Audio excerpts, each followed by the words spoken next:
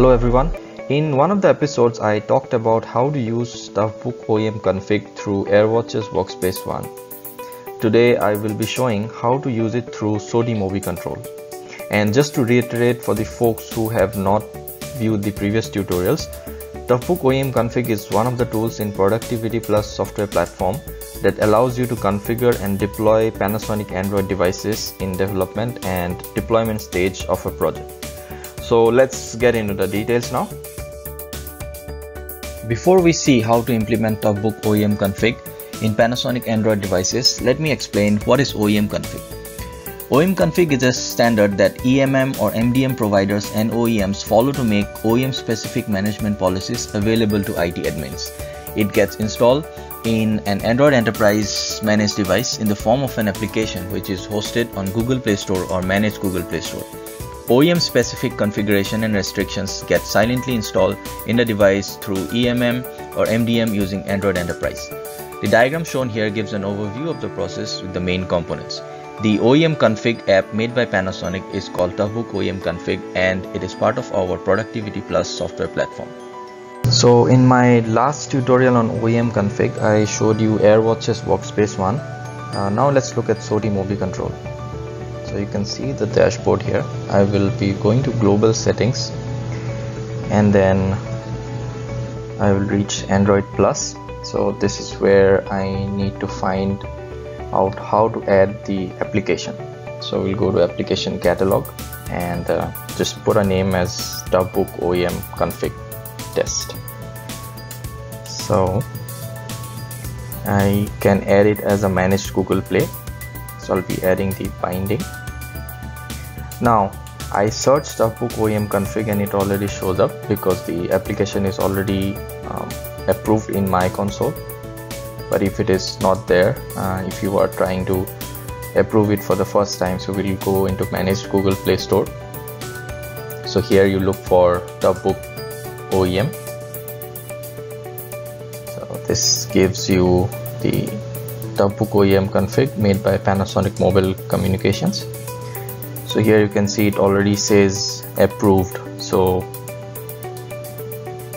now if you are doing it for the first time, you will have to approve it at your end. And yeah, this just shows you the descriptions. So I'll just go back here and I'll select TOUGHBOOK OEM config. Then you need to apply the configurations, right? So I went to advanced and I will just select the application type as mandatory. Click on enable app configuration. So now you will see a list of different configurations that are available in OEM config. So here you can see there is Wi-Fi configurations, network, IP, VPN. I'm just going to scroll down and allow you to see what are the settings that are available, and at the same time I'll try to find out where is the user buttons, where you can configure the hardware buttons to trigger the barcode reader.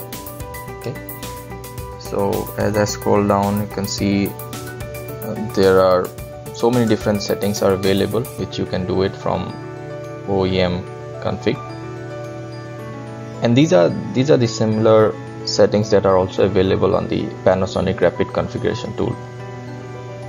Okay, so now I found where the user button is there.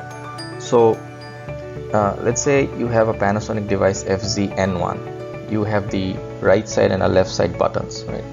And I entered the mode as number 17. So this is corresponding to a barcode scanner.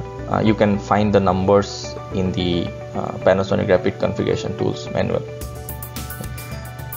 Now I will also, just as an example, let's say I disable the recent button on Android, and also I'm going to disable the back button.